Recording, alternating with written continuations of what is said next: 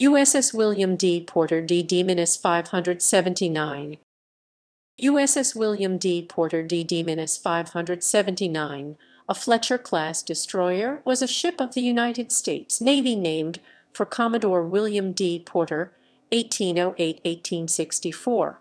William D. Porter was laid down on 7 May 1942 at Orange, Texas, United States, by the Consolidated Steel Corporation, launched on 27 September 1942, sponsored by Miss Mary Elizabeth Reader, and commissioned on 6 July 1943, Lieutenant Commander Wilfred A. Walter in command.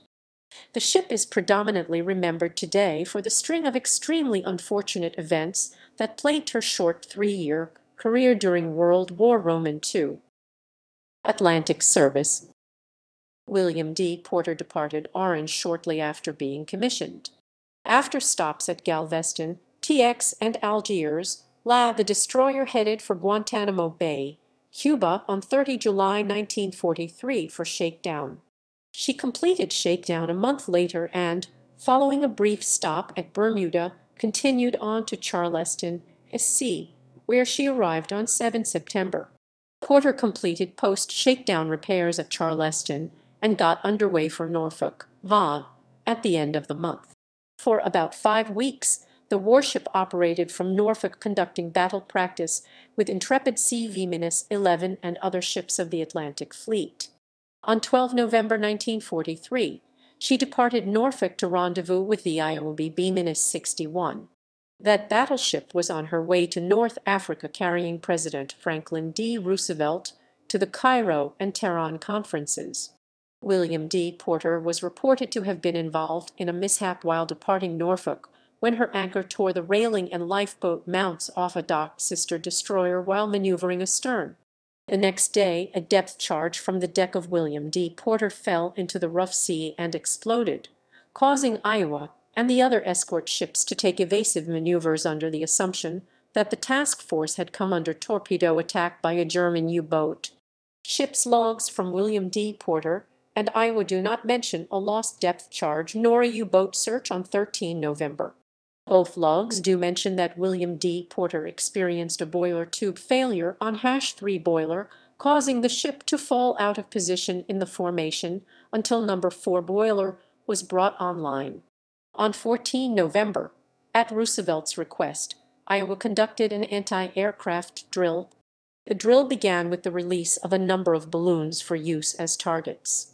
While most of these were shot by gunners aboard Iowa, a few of them drifted toward William D. Porter, which shot down balloons as well. Porter, along with the other escort ships, also demonstrated a torpedo drill by simulating a launch at Iowa. This drill suddenly went awry when a live torpedo discharged from Mount #2 aboard William D. Porter and headed straight towards Iowa. William D. Porter attempted to signal Iowa about the incoming torpedo, but, owing to orders to maintain radio silence, used a signal lamp instead. However, the destroyer first misidentified the direction of the torpedo and then relayed the wrong message, informing Iowa that Porter was backing up rather than that a torpedo was in the water. In desperation, the destroyer finally broke radio silence, using code words that relayed a warning message to Iowa regarding the incoming torpedo. After confirming the identity of the destroyer, Iowa turned hard to avoid being hit by the torpedo. Roosevelt, meanwhile, had learned of the incoming torpedo threat and asked his Secret Service attendee to move his wheelchair to the side of the battleship so he could see.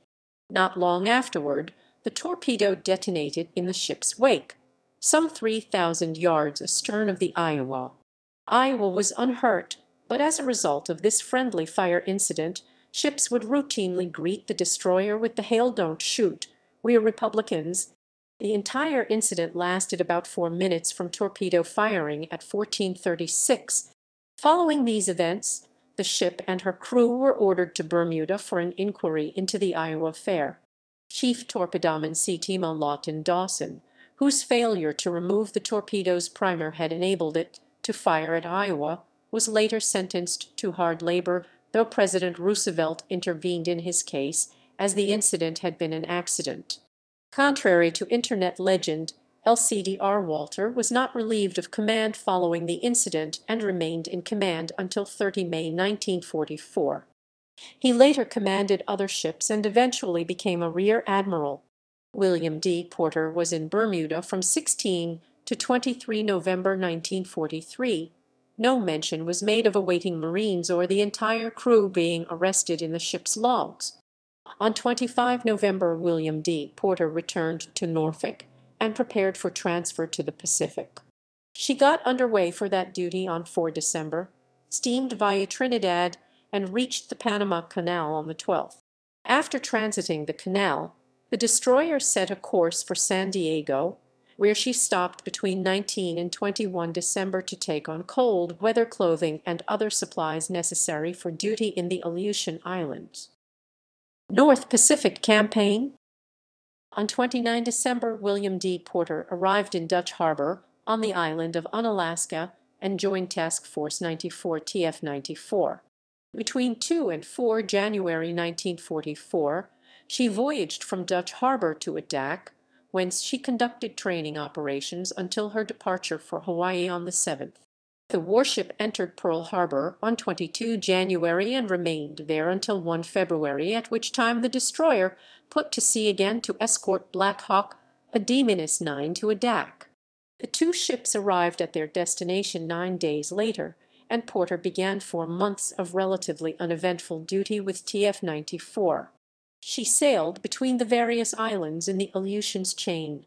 Commander Charles M. Keyes USNA 32 relieved Lieutenant Commander Walter as commanding officer of the William D. Porter on 30 May 1944.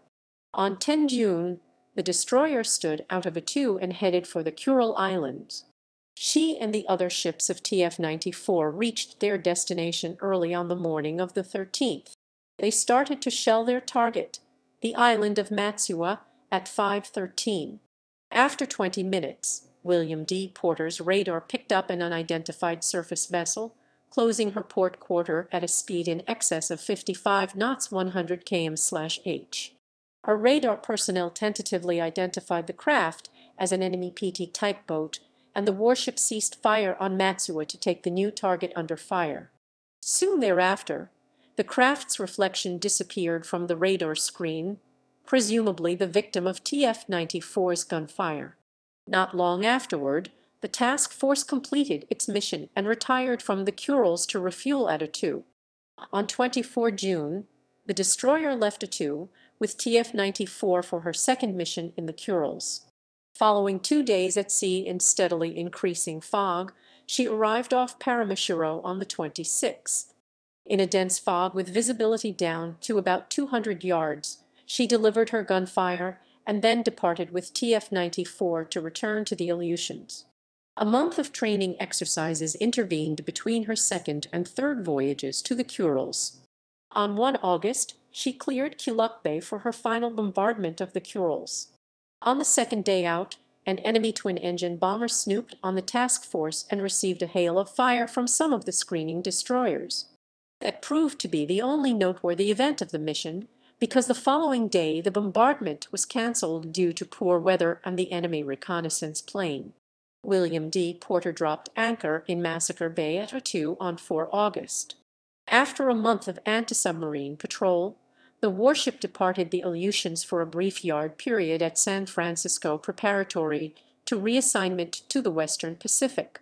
She completed repairs and stood out of San Francisco on 27 September. She reached Oahu on 2 October and spent the ensuing fortnight in training operations out of Pearl Harbor. On the 18th, she resumed her voyage west, and, 12 days later, the warship pulled into Seadler Harbor at Manus in the Admiralty Islands. She departed Manus early in November to escort Alshana Kamenis 55 via Hollandia. Philippines Campaign. Though William D. Porter arrived in the Western Pacific too late to participate in the actual invasion at Leyte, combat conditions persisted there after her arrival in San Pedro Bay. Soon after she anchored there, Japanese planes swooped in to attack the ships in the anchorage. The first plane fell to the guns of a nearby destroyer before reaching Porter's effective range. A second intruder appeared, however, and the destroyer's 5-inch guns joined those of the assembled transports in bringing him to a fiery end in mid-air. For the remainder of the year, William D. Porter escorted ships between Leyte, Hollandia, Manus, Bougainville, and Mindoro. On 21 December, while steaming from Leyte to Mindoro, she encountered enemy air power once again. 2 planes made steep glides and dropped several bombs near the convoy. The destroyer opened up with her main battery almost as soon as the enemies appeared, but to no avail.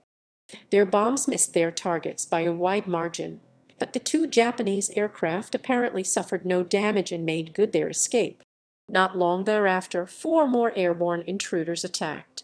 Porter concentrated her fire on the 2 nearest her, one of which fell to her anti-aircraft fire. The second succumbed to the combined efforts of other nearby destroyers, and the remaining 2 presumably retired to safety. From then until midnight, enemy aircraft shadowed the convoy, but none displayed temerity enough to attack. Before dawn the following morning, she encountered and destroyed a heavily laden, but abandoned, enemy landing barge. After completing her screening mission to Mindoro, Porter returned to San Pedro Bay on 26 December to begin preparations for the invasion of Luzon. For the Lingayen operation, William D. Porter was assigned to the Lingayen Fire Support Group of Vice Admiral Jess B. Oldendorf's bombardment and Fire Support Group TG-77.2. The destroyer departed San Pedro Bay on 2 January 1945 and joined her unit in Leyte Gulf the following day. The entire group then passed south through the Surigao Strait, thence crossed the Mindanao Sea, rounded the southern tip of Negros, and then proceeded generally north along the western coasts of Negros, Panay, Mindoro, and finally Luzon. By the time the unit reached the southwestern coast of Luzon, it came within the effective range of Luzon-based aircraft. Beginning on the morning of 5 January, enemy planes, including kamikazes, brought the force under attack. William D. Porter saw no action during the first stage of those attacks because the group's Combat Air Patrol CAP provided an effective protective blanket. However, the last raid broke through the CAP umbrella at 16:50 and charged. Porter took 3 of those planes under fire at about 17:13, but growing darkness precluded evaluation of the results of that engagement. During that raid, cruiser Louisville C. Aminis 28 and escort carrier Manila Bay CV Aminis 61 suffered extensive damage from kamikaze crashes. Before dawn on the 6th, the destroyer moved into Lingayen Gulf with her unit to begin pre-invasion bombardment. Throughout the day, enemy planes made sporadic attacks upon the bombarding ships. That evening, William D. Porter began firing on shore batteries guarding the approaches to the landing beaches. At 17:38, her attention was diverted to a lone plane, and her anti-aircraft battery brought it down handily. 20 minutes later, a twin-engine Mitsubishi G4 Mbeti ran afoul of the destroyer's gunners, who splashed this one neatly as well. Porter then returned to her primary mission, shore bombardment. After the landings on 9 January, the destroyer's mission changed to call fire and night harassing fire in support of the troops.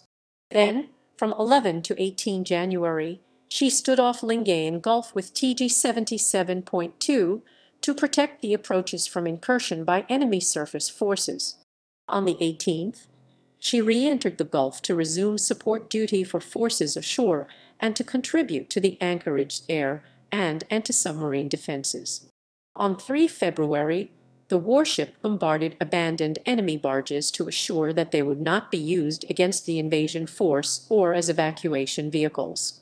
She then resumed her anti-submarine and air defense role until 15 February, when she departed Lingayen Gulf to escort Lindenwold LS-D-6 and Epping Forest LS-D-4 to Guam. Battle of Okinawa. After returning briefly to Lingayen Gulf, William D. Porter moved on to Leyte to prepare for the assault on Okinawa. She remained at Leyte during the first half of March, then joined the gunfire support unit attached to the Western Islands Attack Group for a week of gunnery practice at Cabugan Island. She departed the Philippines on 21 March, reached the UQ Islands on the morning of the 25th, and began supporting the virtually unopposed occupation of Kerama Rito. Between 25 March and 1 April, she provided anti-aircraft and anti-submarine protection for the ships in the Kerama roadstead, while performing some fire support duties in response to what little resistance the troops met ashore on the islets of Kerama Rito. However, by the time the main assault on Okinawa began on the morning of 1 April, she had been reassigned to TF-54, Rear Admiral Morton L. Deo's gunfire and covering force. During her association with that task organization, William D. Porter rendered fire support for the troops conquering Okinawa, provided anti-submarine and anti-aircraft defenses for the larger warships of TF-54, and protected minesweepers during their operations. Between 1 April and 5 May, she expended in excess of 8,500 rounds of 5-inch shells both at shore targets and at enemy aircraft during the almost incessant aerial attacks on the invasion force. During that period, she added 5 additional plane kills to her tally. The constant air raids launched from Kyushu and Formosa prompted the Americans to establish a cordon of radar picket ships around Okinawa, and it was to this duty that William D. Porter switched in early May. Between 5 May and 9 June she stood picket duty, warned the fleet of the approach of enemy air raids, and vectored interceptors out to meet the attackers. She brought down another enemy plane with her own guns, and fighters under her direction accounted for 7 more. At some point during the early part of the Battle of Okinawa, William D. Porter accidentally damaged USS William D. DD-579. On 10 June 1945, William D. Porter fell victim to a unique though fatal kamikaze attack. At 8:15 that morning, an obsolete HID-3, a Valdive bomber, dropped unheralded out of the clouds and made straight for the warship. The destroyer managed to evade the suicide plane, and it splashed down nearby her. Somehow the explosive-laden plane ended up directly beneath Porter before it exploded. Suddenly, the warship was lifted out of the water and then dropped back again, due to the force of the underwater blast. She lost power and suffered broken steam lines. A number of fires also broke out. For 3 hours her crew struggled to put out the fires, repair the damage, and keep the ship afloat. The crew's efforts were in vain, and 12 minutes after the order to abandon ship went out, William D. Porter heeled over to starboard and sank by the stern. Miraculously, her crew suffered no fatal injuries. The warship's name was struck from the Naval Vessel Register on 11 July 1945. William D. Porter received 4 battle stars for her service in World War II.